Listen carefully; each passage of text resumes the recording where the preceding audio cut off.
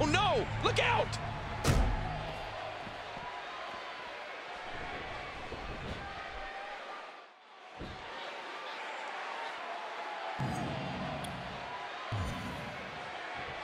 After all these years, it's hard to believe we're actually seeing Sting finally associated with WWE. Well, you're right, but he's here now, and it's been well worth the wait, if you ask me.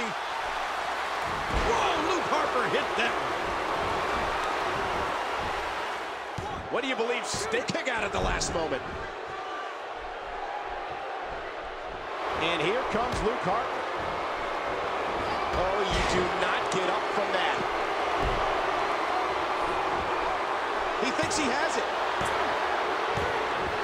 Luke Harper gets the win in an impressive fashion.